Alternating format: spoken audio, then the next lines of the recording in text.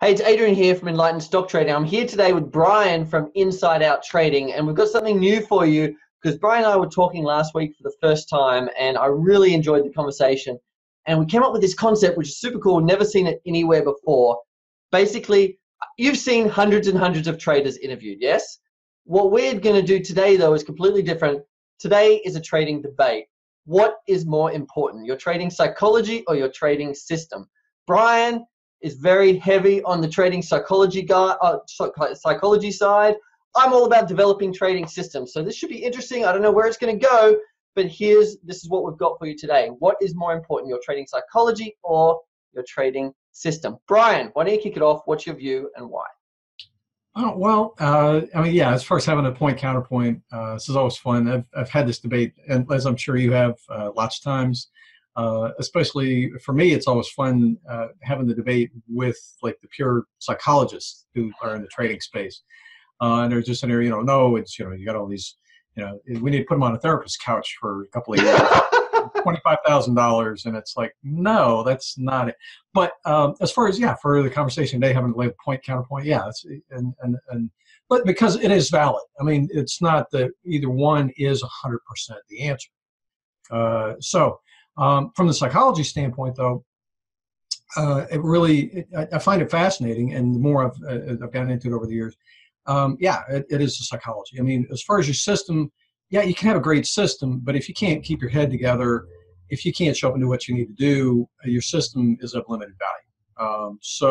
I've had a lot of people come to me over the years, and they'll be, Brian, I've got a solid system. I've been trading for 15 years.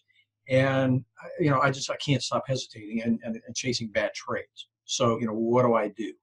And a lot of times, it's like we've got to jump into it and we look at their system. And they got a decent system. So the whole, validity of the hesitation. And for me, what I found is also the big one is self-sabotage. Right. Because self-sabotage, there's a whole lot of interesting aspects to self-sabotage in trading that are purely psychological, and maybe 10% related to the system. And so, it actually really is. It's all in your head. Trading's a mental game. It's a decision-making process. And if your head's not right, your system really doesn't matter. It doesn't. You can have the best system on the planet. So look, I'm just going to jump in and interrupt for a moment because a lot of what you said I completely agree with, and it is a mental decision-making game. But what I've seen after coaching and counseling with hundreds of traders is that there's definitely psychological problems that are causing them to lose money, no question, right?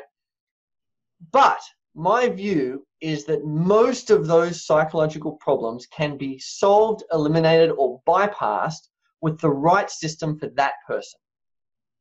Because what I see over and over and over again is people fighting their system because they're not comfortable with the system.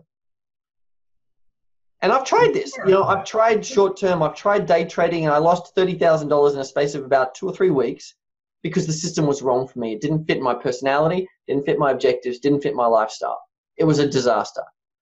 I've tried trend following, and that works amazingly well because I'm a patient sort of guy. I don't want a lot of activity. I don't want to be watching the screen all day. I just want to buy here, sell there, all good. So it's very easy and natural for me. And my students, when they get a system that fits them,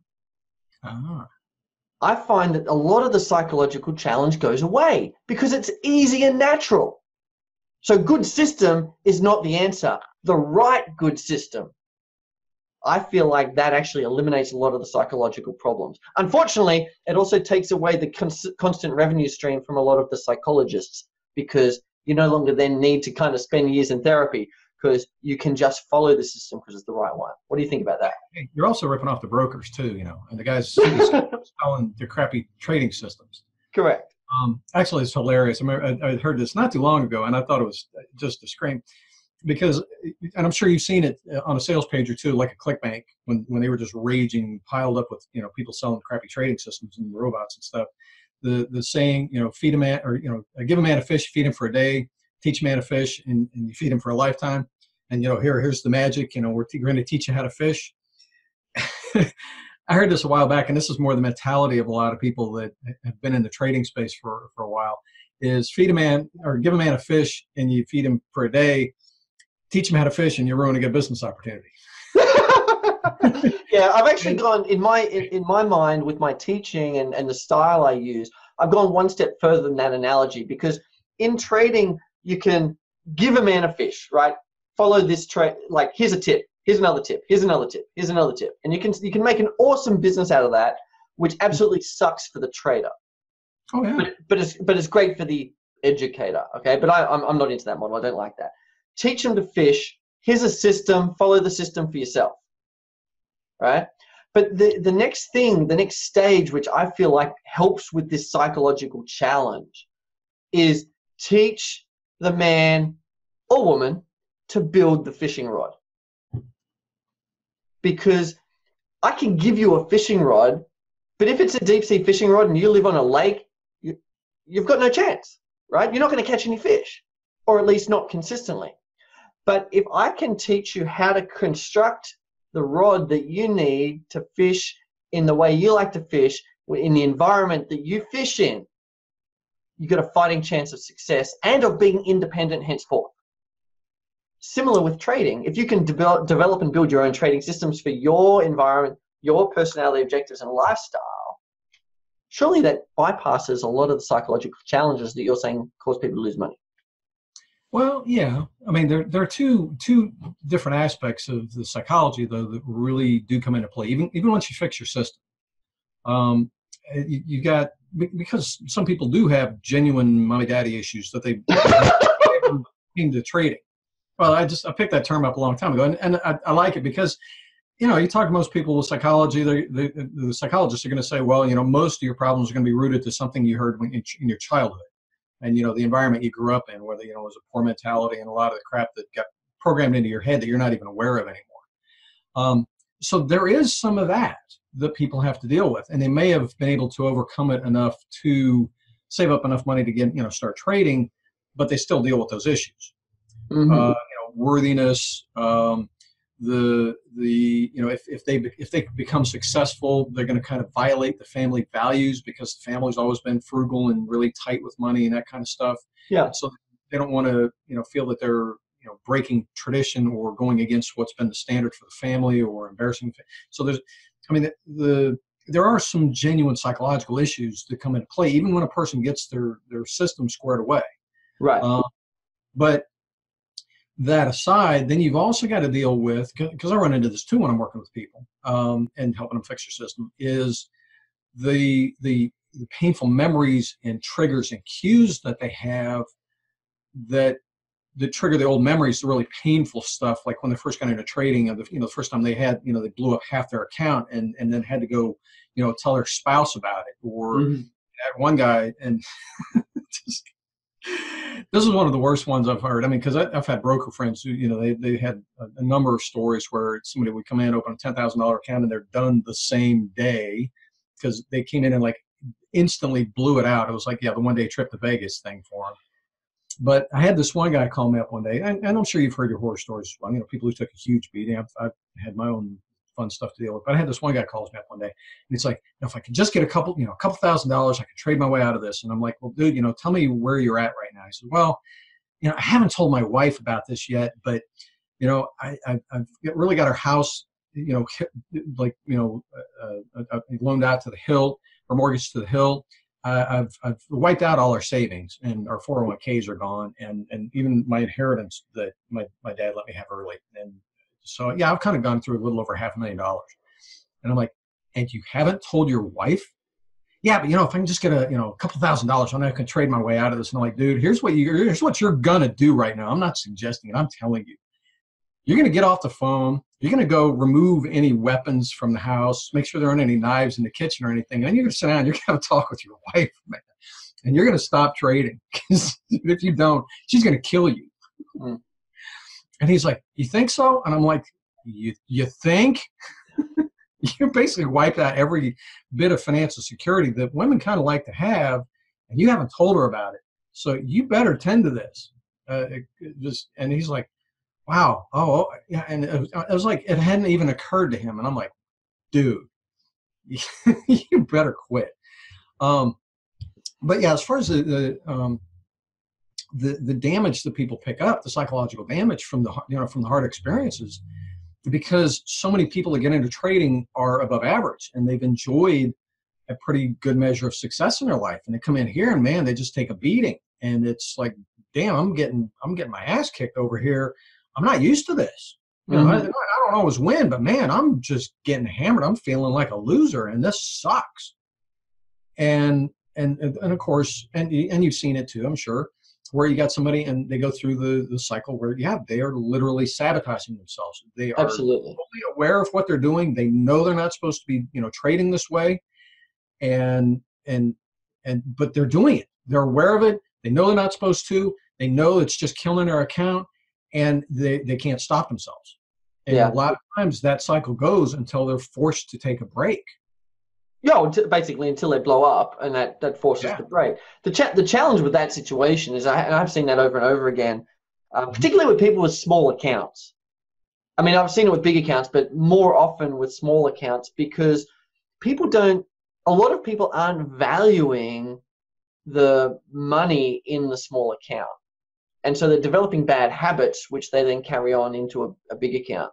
Now, if you do that sort of behavior with a large account, like if you've got a large account, like let's say 6 figures, and you're going into a 30, 40, 50% drawdown, and you're trying to like just frantically dig your way out of it, I'm going to say you should not be trading. You should stop. Because if that is the sort of gambling addiction kind of behavior, and frankly, that's what it is, that you're taking into trading, I'm not sure that many people can help. And, I want you to stop trading until you've actually taken a step back and really understood the math and the process of how trading profits work. Because we don't dig ourselves into a $500,000 drawdown and then dig our way out by just scraping together a few $1,000s to trade. I mean, that's just madness, right? It's not, it's not real kind of clear thinking by any stretch of the imagination. But what's interesting is I find that a lot of people, and I'm going to talk about this for the people who are doing this behavior with the smaller accounts. I find that a lot of people will take those gambles and trade in a risky way like that because they don't have faith in the process that they're using. It's kind of like, when you buy a lottery ticket, you know that you're not going to win, likely to win, but you might. And if you do, then maybe you can make something of yourself. But when I present a systematic approach to someone and show them the path to success, this is methodically, step by step, how you get there, and build that faith, confidence in the system through the testing, I find that a lot of the need to be, gambling and risky kind of dissipates, or at least reduces, because there's something that you can have some faith in that is going to work. Whereas if you've got no hope, may as well gamble because it may pay off randomly. What do you think? Well, there's definitely some merit to that. The challenge that I find a lot of people have, and I've experienced it myself a couple of different times, is when you've been through the cycle of try and fail 20 or 30 or 40 times. Whoa. Trading is a world where that's easy to do. True. Because, especially if you've been in the game for 5 or 10 years, you're going to, and you're busy. You're not just sitting here just piddling around. You're actively, on the forums, on the webinars, on the different podcasts, all this kind of stuff. You're hearing about different stuff, and you're looking for solutions. You're looking for more ways to, go about this. And a lot of times it's funny because, again, some of the smarter people, they're even more susceptible to it because they're going to be active. They know something's broken, and so they're actively looking for solutions. But because they're missing a couple of key pieces, they'll come over here and they'll listen to this guy, and it's like, man, that makes a lot of sense. And, oh yeah, man, and they see the logic in it. And they can follow. And it's just like, a highly intelligent person taking a multiple choice test. A lot of times they'll do worse than somebody of average intelligence because the person of average intelligence, the answer's obvious. Whereas the smarter person, they can argue for all the different answers. Yeah. And so the correct answer isn't as clear because it's like, yeah, I can see how, A can work. I can, yeah. And they, like I said, they can argue all the different answers. Well, anyway, but like I said, once you've been, you've gone through that cycle where it's like, okay, here's the solution. Man, it sounds like it's going to work. And you get your hopes up and your faith up. And bam, it blows up, doesn't work. And you do it again and again and again and again and again. Even when you get around over here and it's like, and it's still, yeah, this works, man. And it's just step 1, step 2, step 3, and here's the proof and all that kind of stuff. Man, shaking that doubt from just that repetitive try and fail cycle, right, that can be rough and that can be hard to get over. I've actually had a couple of guys where we went through the whole process, get everything squared away, get it well systemized, do all the proving and all that kind of stuff.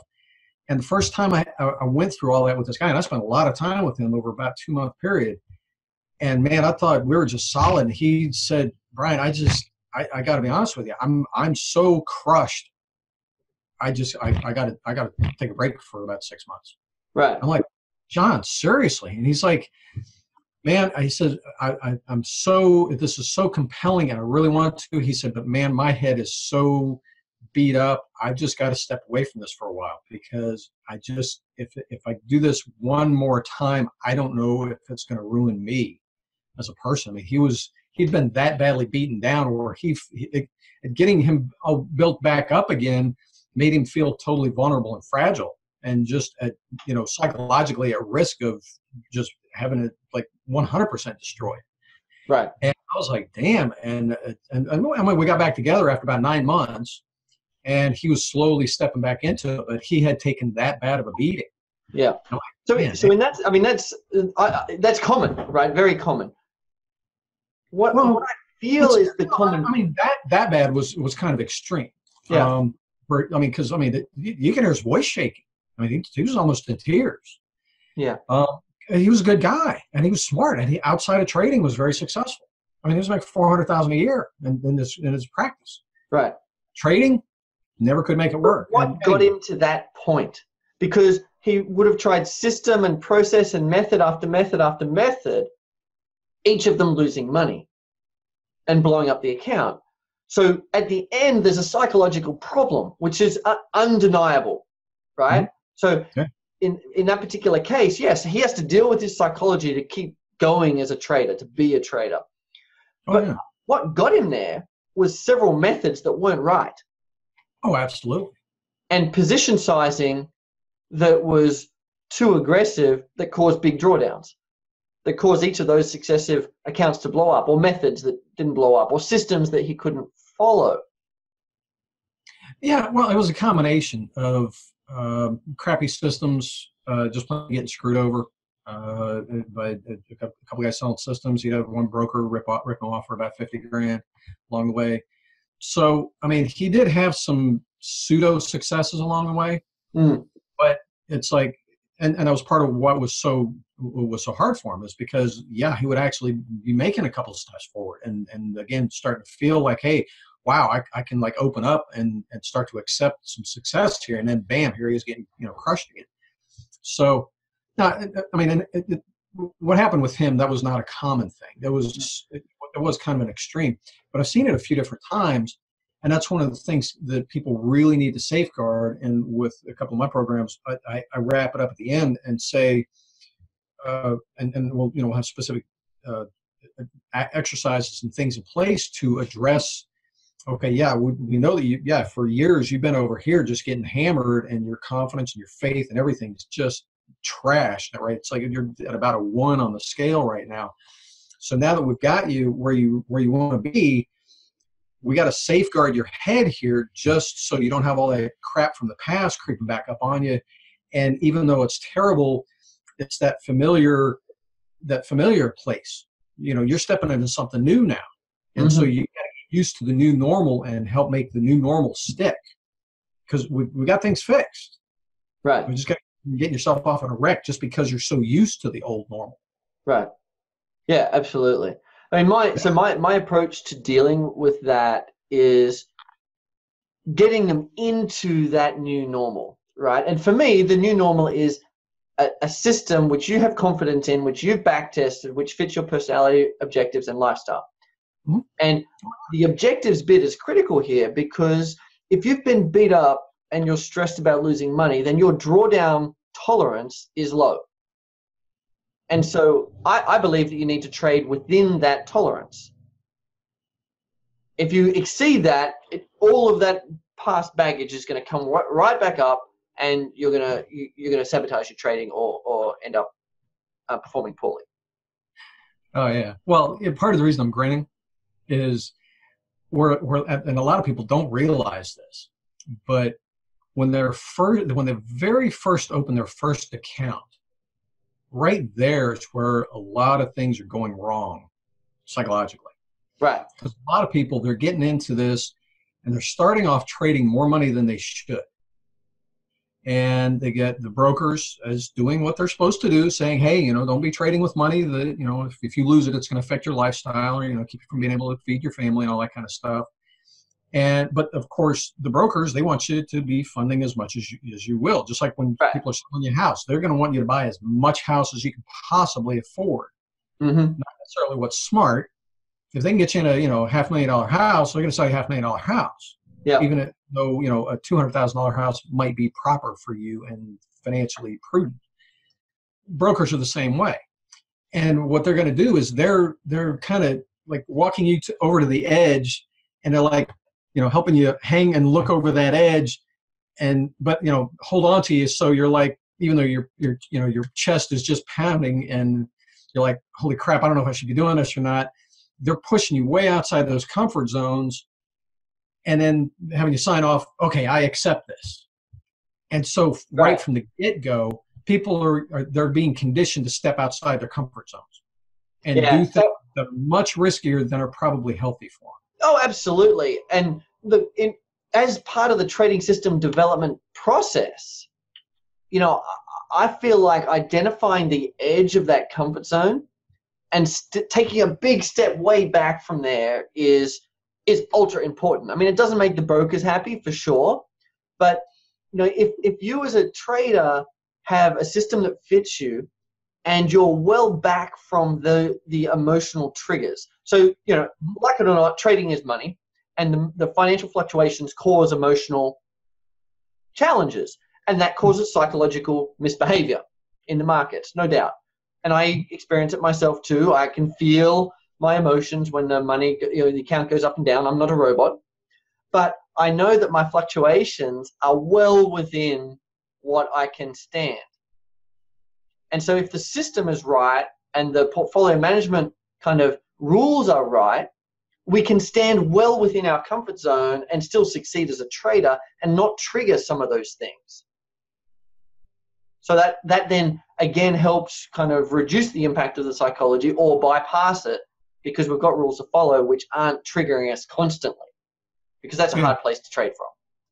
Yeah, well, in that scenario, and yeah, that is very prudent. It's good that you suggest that. When I've had conversations with certain people along the way, they were doing that, and where they ran into problems was when and just everything was still statistically valid, but when they would get on a run where things are going better than they normally would for a period.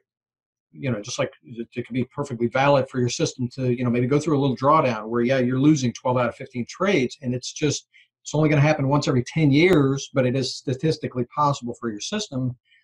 On the flip side of that, yeah, once in a while, you might have a system that only wins 50%, but man, all of a sudden you're just killing it for a little while, just because that's how the odds are rolling around. And what the challenge that I've had to help people through is when they start getting overconfident and the things are going better than their expectations. No question.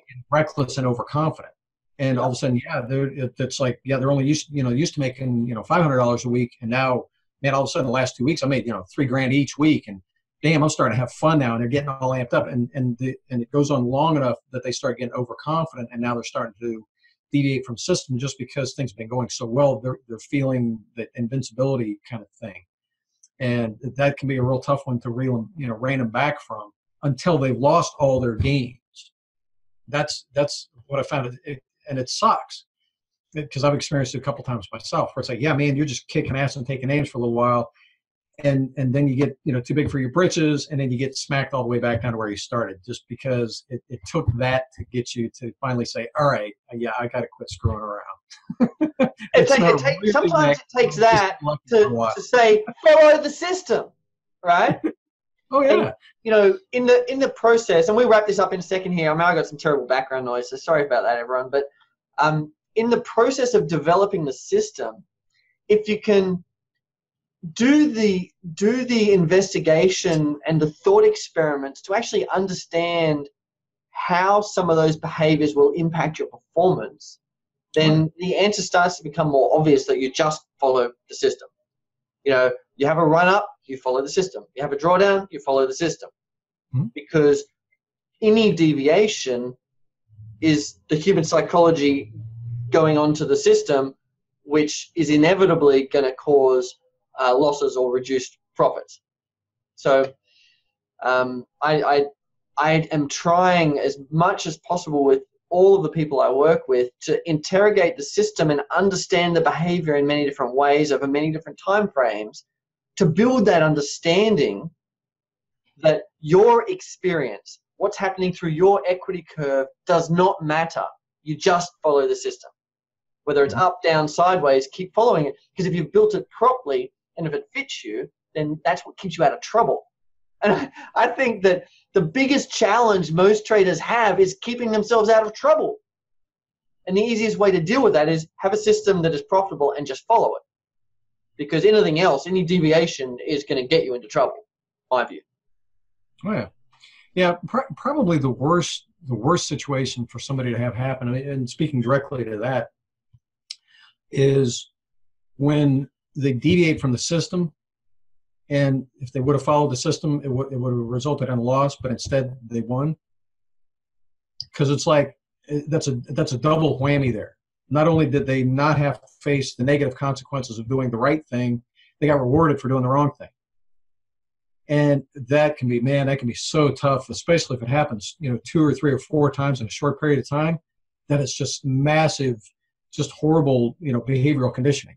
Because it's like the whole carrot and stick is flipped around on them. And that right there can just crush their confidence in a system. So yeah, as far as reeling them in and saying, no, just get back to the system, like, yeah, but look, and I'm like, dude, yeah, get back to the system. Yeah, what's interesting is the measure of performance. And I think another big challenge that a lot of traders face is that they're rewarding or punishing themselves based on the wrong thing. Did I make money today? Mm-hmm. Did I make money on this trade? They're actually the wrong things to measure. Now, the right thing, because the reason they're the wrong thing is because there is so much randomness in did you make money on this trade and did you make money today or this week or this month. There is so much randomness in that you end up rewarding and punishing yourself on factors that are actually outside of your control, truth be known. Mm-hmm. What's inside your control as a trader is, did I follow my rules today? Oh, yeah. And if you can score yourself 100% on that, over time, you're going to make money. Most likely if you've got a good system. So I think that reframing what is good performance, what do I get a pat on the back for, really helps. And in the early stages of trading, I think the quicker traders learn that, with $10,000 in an account and a trading system, you're not going to make a fortune this year. But you can reward yourself and build the right habits to make your psychology strong. So when you've got a $500,000 or $1 million account, you can keep following the system. Oh yeah. Well, speaking of that specifically, I mean, that was why years ago when I developed the trading performance analyzer, where we're just using for tracking your trades and running the metrics and stuff. As far as in the data field where you put in the trade data, I added a field where you would like score your execution, whether or not you stuck to your system. How well did you stick to your system? How well did you, like I said, it's literally an execution score. So if you stuck to your rules and you followed your system, you gave yourself 100%. If you went way off the farm, it might be 50%. and then it would tally that, and that was part of one of your metrics that you got scored on for average over the period, just specifically so they could track that. How well are you sticking to the process? How well are you, how good is your execution of the system as it is? Simply for that reinforcement and to keep their focus there, because yeah, that's critical. Absolutely. So look, my favorite thing to do for new traders and experienced traders who have not yet really cracked it and made hundreds of thousands of dollars in the market. Because if you haven't yet taken a few $100,000 out of the market, then I would, you're still in the process of really, cracking the puzzle for you and building the discipline. So if you haven't yet done that, one of the most important things for me to do is to help find the style of system that makes all of this easy. Because I know for me, mean reversion, for instance, is quite hard. It takes focus and challenge and real mental energy to follow a mean reversion system to the letter and make it work. I can do it now. I've been trading for 18 years and all that, but I know psychologically that's harder. But for me, trend following is dead easy, brain dead easy. And it's just a matter of clicking the buttons, and trading is done. So if you as a trader can get the system that fits you that well and execute it with discipline, as you're saying, Brian, with this, this execution metric and making sure that's 100% every day, build that habit. I think that's what sets you up for a successful trading career, because you establish that rock solid habit of executing the system exactly early. Mm-hmm. Then you've got the right trading habits going forward. So, maybe the answer is not system psychology. I mean, we're going to wrap this up here in a second, but it's probably more than that. You need a system. You need your psychology to work. But somehow, they've got to come together in a way that makes it easy for you, because there's enough challenge in trading as it is without trying to use a method that's hard for you as an individual. What do you think? Yeah. Oh, well, a lesson I learned a long time ago is just like you can't separate your winning percentage and your profit to loss ratio. Right. They go, yeah. Who cares if you're winning 99% of your trades? If your profit to loss ratio is dreadful, you might still have a losing system. So same thing with the system and the psychology. They go hand in hand because, like I said at the beginning, trading is a mental activity.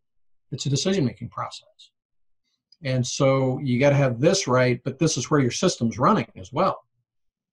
This is where it's getting executed. It's in your head, because you're either following it and understanding it and doing what you're supposed to do when you're not directed by your head, or everything doesn't work. So they go hand in hand. It's, are you going to develop the right system so that this becomes easier to function properly? And so, yeah, they go hand in hand, which is really cool. That's part of what makes it such an interesting occupation. So if you're going to go buy trading books, you need psychology books and you need system books. You can't do one without the other. I mean, study your trading psychology all day long, you still don't have a positive edge in the market. But study different systems all day long. If you can't choose the right one for you and execute it consistently, you're not going to make any money. And in fact, it's probably going to be even worse, because you're going to keep blowing up until you get that combination right. Oh, So psychology and systems, both critical here. Oh, yeah.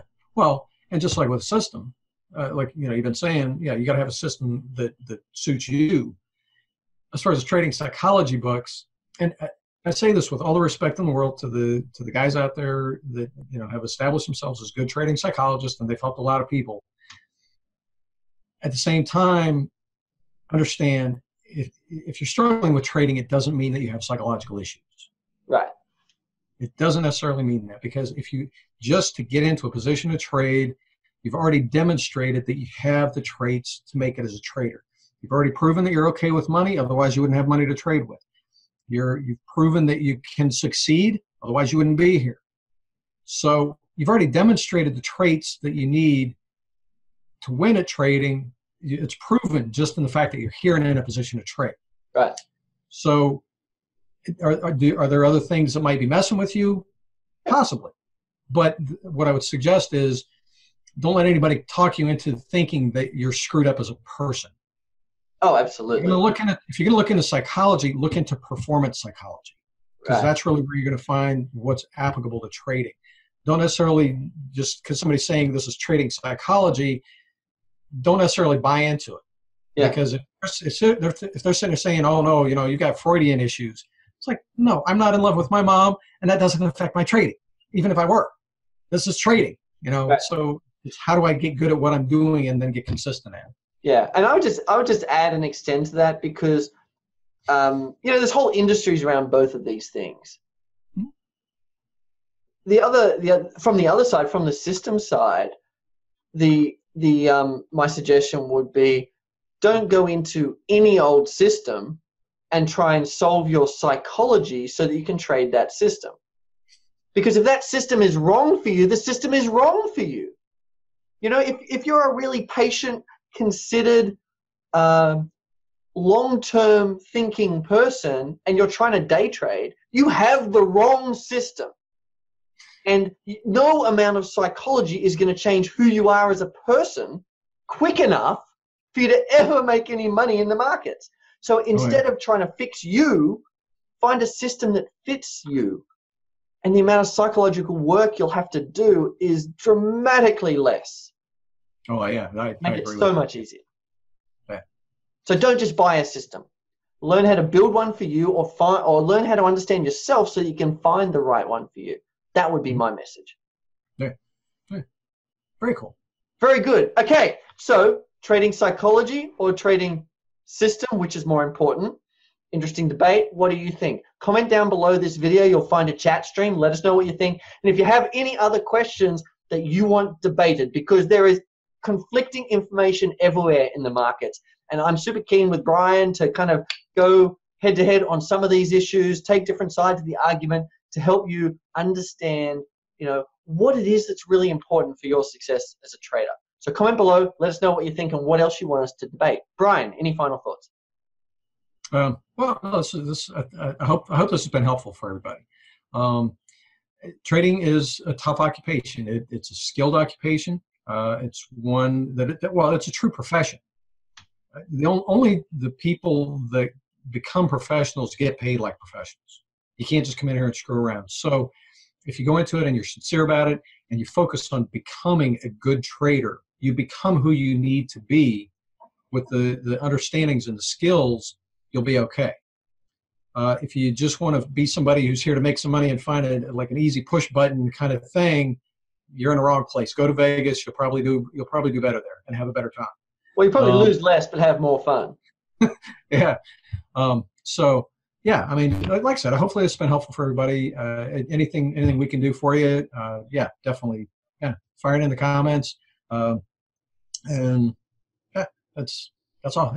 Hopefully, So the other thing we'll do is we'll put some contact details below so you can reach out to us and get in touch if you need help with some of these issues or taking your trading further, because both Brian and I, we're very well aligned in our philosophy about how to work with traders and improve performance and help you along the way. So, but look, I want to do a lot more of these videos. So looking forward to the next one. I hope that helps, so that serves you. This is Adrian and Brian, Enlightened Stock Trading and Inside Out Trading. Out for now. Bye now. Cheers, man.